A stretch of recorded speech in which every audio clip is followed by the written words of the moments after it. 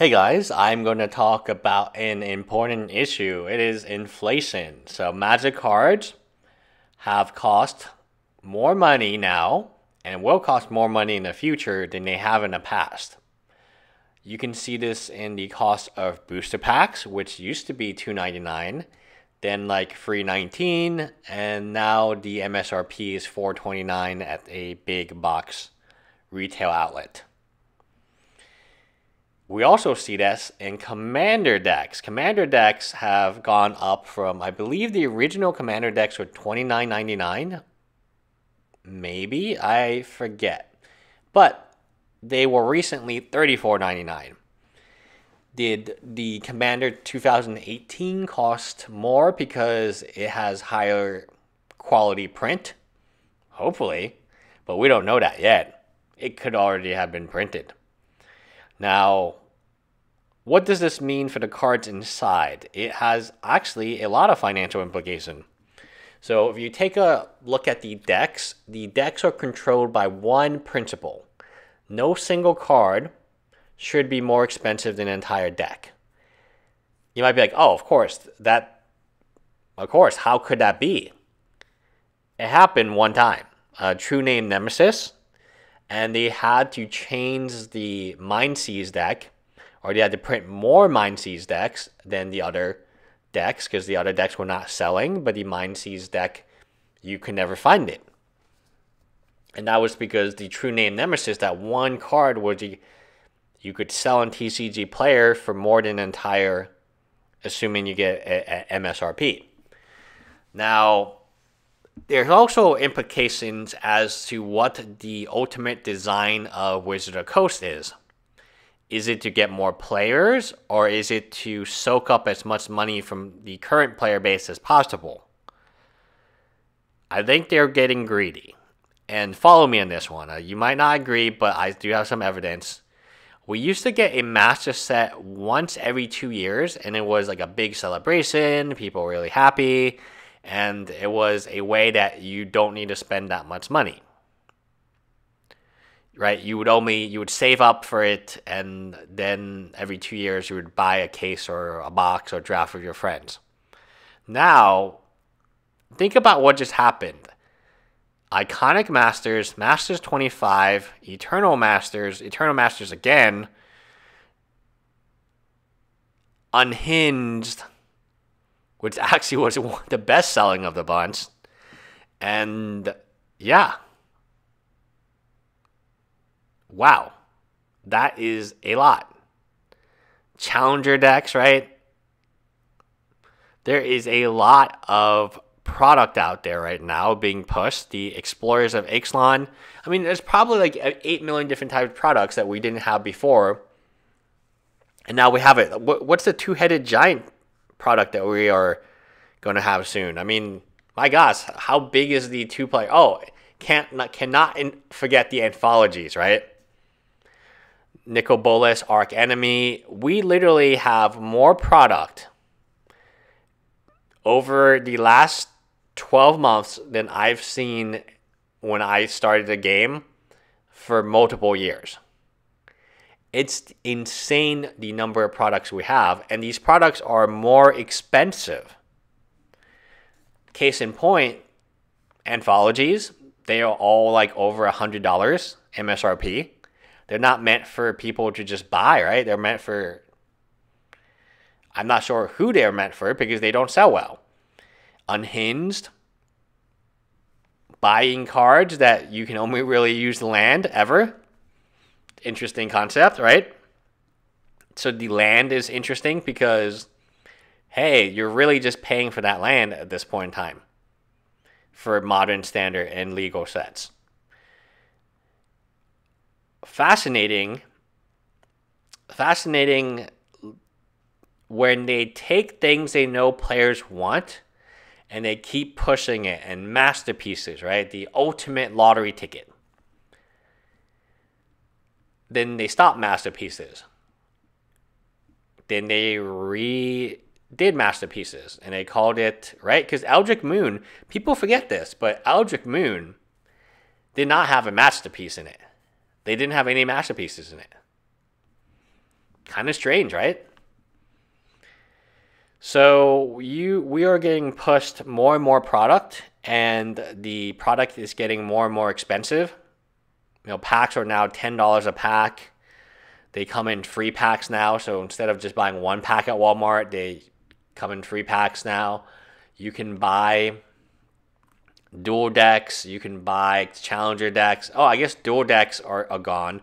But you can buy 4 different challenger decks, which are kind of like 4 different event decks. I'm sure that they will make a modern event deck again. And you can buy a board game-like deck. You can buy Arc Enemy. You can buy... Yeah, you actually... I'll take it back. You can buy dual decks. Anthologies, right? And they will keep coming out and coming out and coming out. This move to make something that's always been reasonably priced at $34.99, $39.99, this extra $5 has a lot of implication of what's in the deck.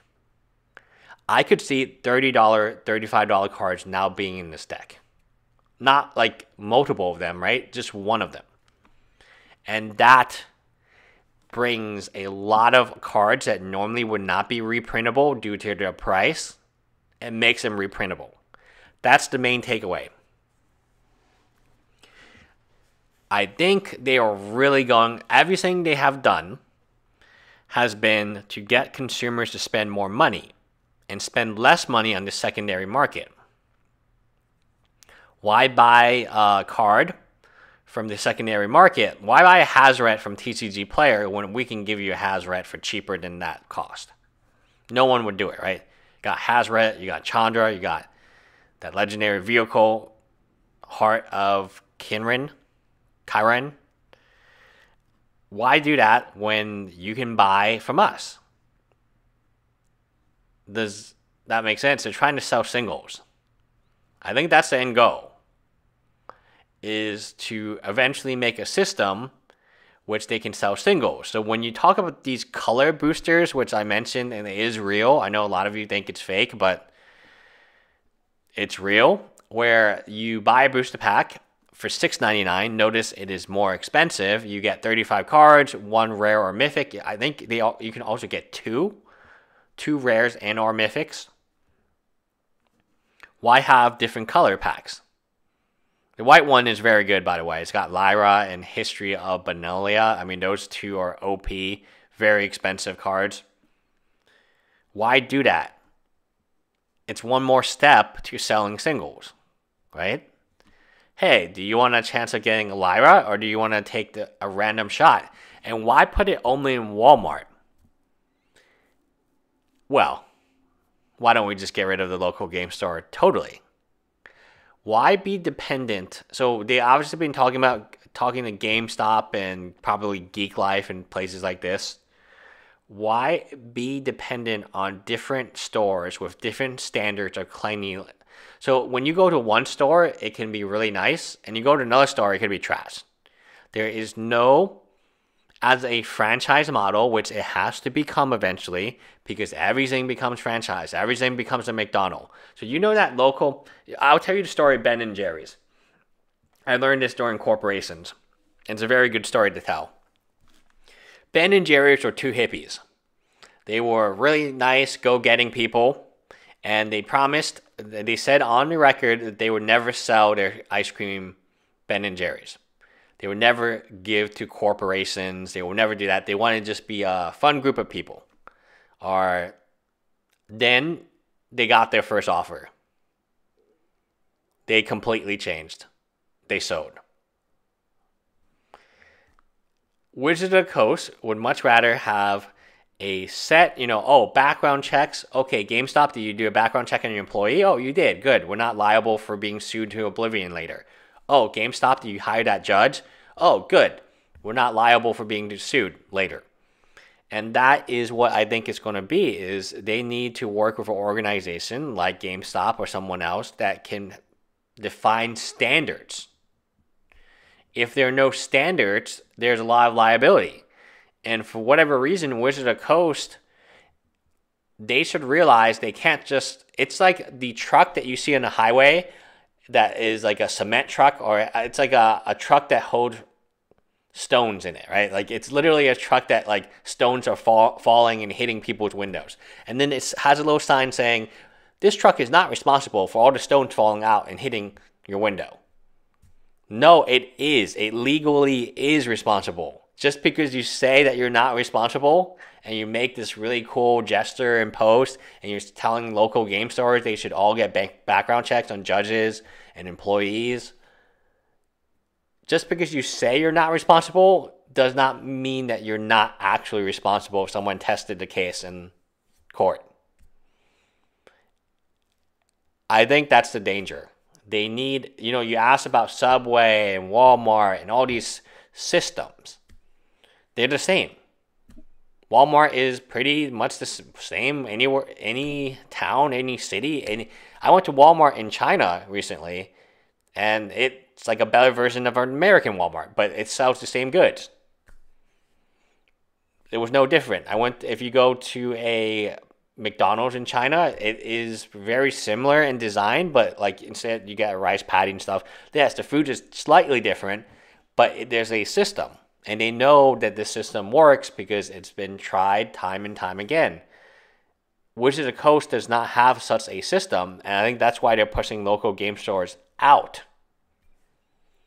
Now, there is one local game store that can make a fistful of money, and that's Rudy's model, which I may or may not already made that video. It's a very fascinating model, and I think that's the future of game stores.